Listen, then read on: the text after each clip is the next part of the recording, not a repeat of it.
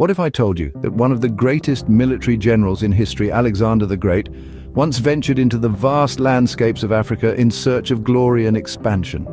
Today we delve into the annals of history and unravel the chronicles of Alexander's African expedition. It was in the early years of Alexander's reign, after the unification of Greece, when the ambitious young king turned his gaze towards the continent of Africa. His first stop was Egypt, then under Persian control.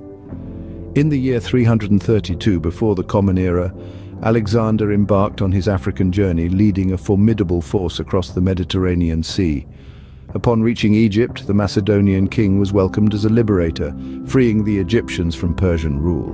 Alexander did not waste time. He established the city of Alexandria, a testament to his name and legacy, which would later become one of the most important cultural and intellectual centers of the ancient world.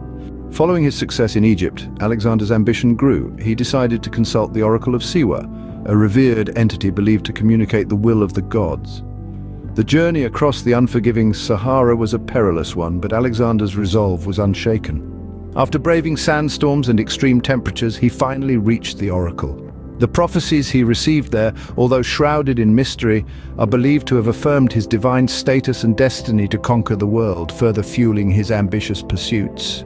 However, Alexander's African expedition was not all plain sailing. His attempt to penetrate further into the African continent, beyond Egypt, was thwarted by a combination of logistical challenges and fierce resistance from local tribes. This resistance marked the limits of his African expedition, and the indomitable Alexander was forced to turn back, shifting his focus to the east, towards Persia and India. So, what have we uncovered today? We've journeyed through the early years of Alexander's reign and his ambitious expedition to Africa. We've witnessed his liberation of Egypt and the establishment of Alexandria, a city that still thrives today. We've trekked with him across the Sahara to consult the Oracle of Siwa, a journey that fortified his resolve and ambition. Lastly, we've seen the challenges he faced in his further African endeavors, a rare moment of setback for the otherwise unstoppable military leader. In the grand tapestry of Alexander's life, his African expedition stands as a testament to his ambition, his strategic acumen, and his willingness to face seemingly insurmountable challenges. It is a chapter in the life of a man who, though his life was short, left an indelible mark on the pages of history.